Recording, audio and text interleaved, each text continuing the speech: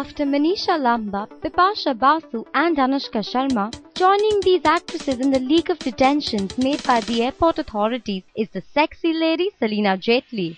The busty beauty spent 11 hours in a claustrophobic room at the Sri Lankan airport. Apparently, Celina didn't have an issue with the customs but had a more horrible experience while travelling from Maldives to Mumbai.